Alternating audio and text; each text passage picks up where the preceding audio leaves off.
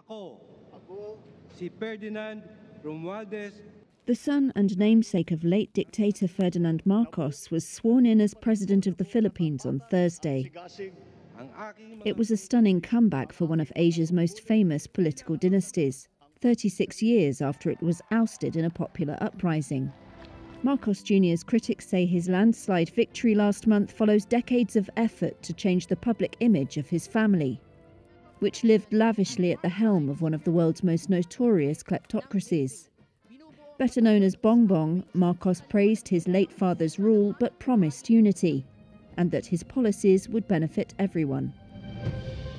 We will build back better by doing things in the light of the experiences that we have had, both good and bad.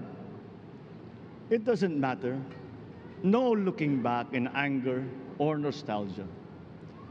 In the road ahead, the immediate